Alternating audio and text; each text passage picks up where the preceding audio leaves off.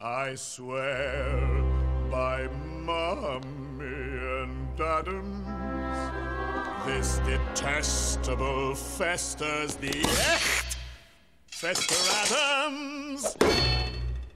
So hey, hey, hey, hey, hey, hey, hey, hey, let's dance the dance of brotherly love. Mamusha! That was a clip from the 1991 movie The Addams Family, starring the inimitable Raúl Juliá. An actor of breathtaking talent, Raúl Juliá is known not just for his work in Hollywood, but also for his groundbreaking roles on the New York stage, including unforgettable performances in Shakespeare productions for the public theater. Sadly, Juliá's career was cut short by his untimely death 25 years ago at age 54.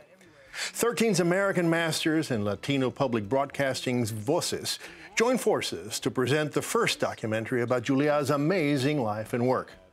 Raúl Juliá, The World's Stage, is a portrait of the late actor's journey from his native Puerto Rico to the creative hotbed of New York City in the 1960s, and then to prominence on Broadway and Hollywood.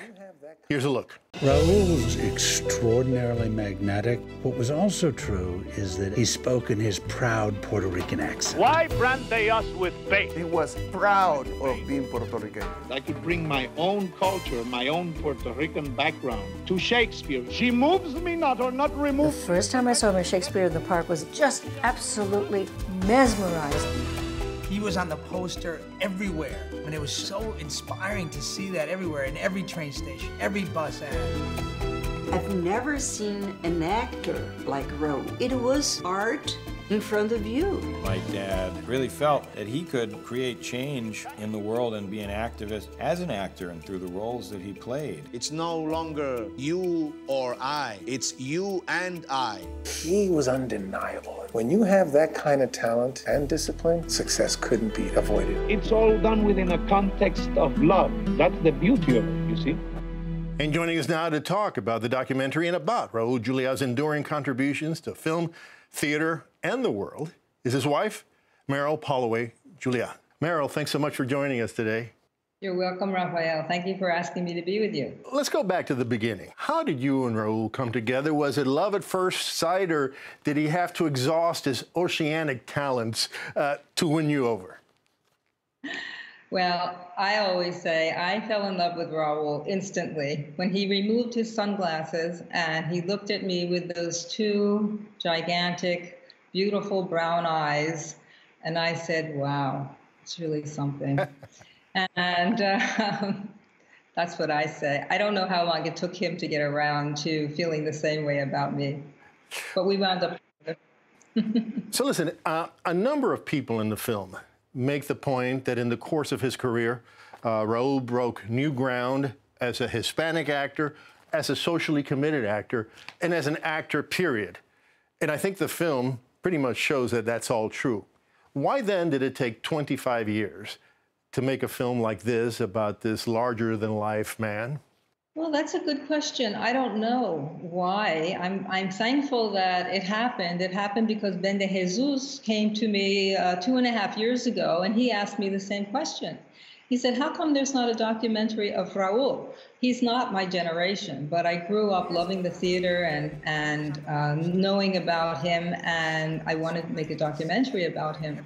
I know that there has been a great outpouring of affection for Raúl through the years, and we give many awards in Raúl's name through the Puerto Rican Family Institute. So this was all happening in the past 25 years, and then Ben came to me and asked me, and I said, yes, I think that would be great.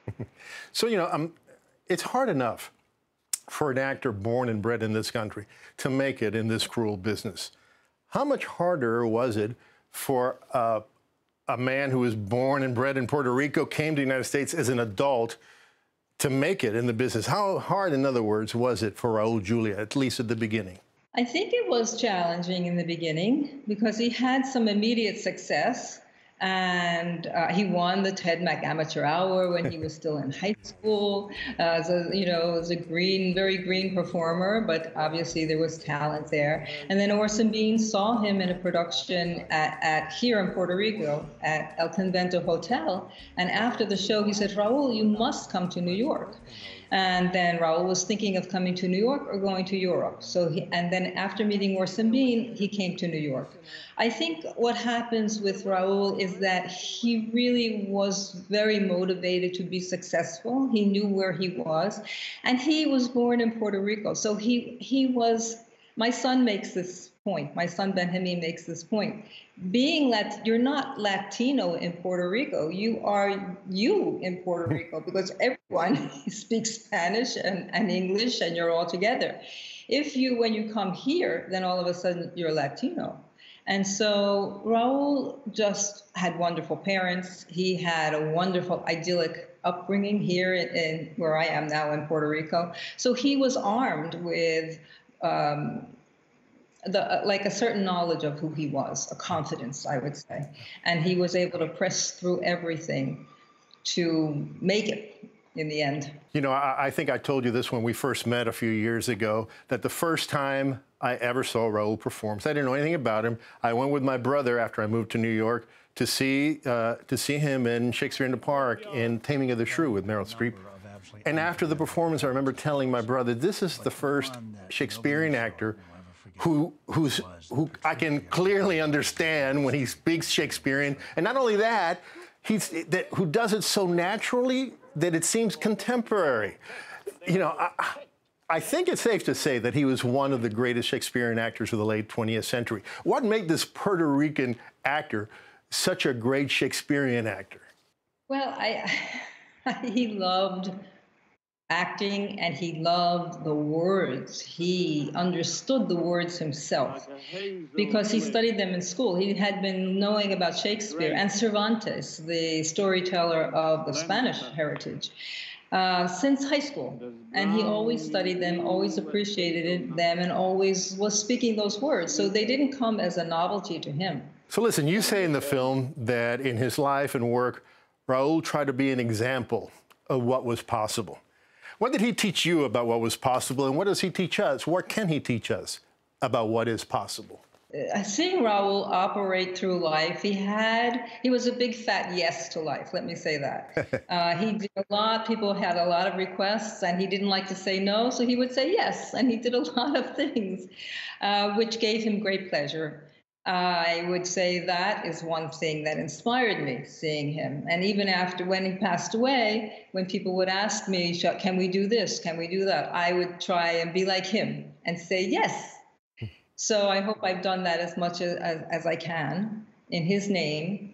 And it just, he was a fully self-expressed person, I would say, fully self-expressed and joyful throughout his life, even when things, were not going as he would have liked them to go. He still had this capacity to say, okay, that's not going so well, but all the rest of my life I have to live with great joy in the moment.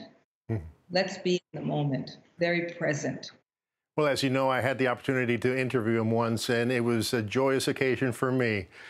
And it's a joyous occasion that I had this chance to talk to you too, Meryl. Thank you so much for joining us to talk to us about this great man and this wonderful documentary.